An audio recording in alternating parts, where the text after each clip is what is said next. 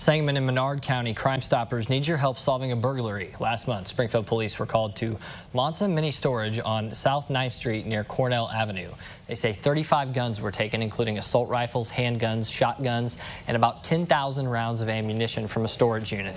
2 days later, when detectives were doing a follow-up in the area, officers say they saw a suspicious man run away when he saw police. Authorities say several boxes of stolen ammo were found near where he ran. If you know anything, you can submit an anonymous tip at numbers on our website, WCIA.com.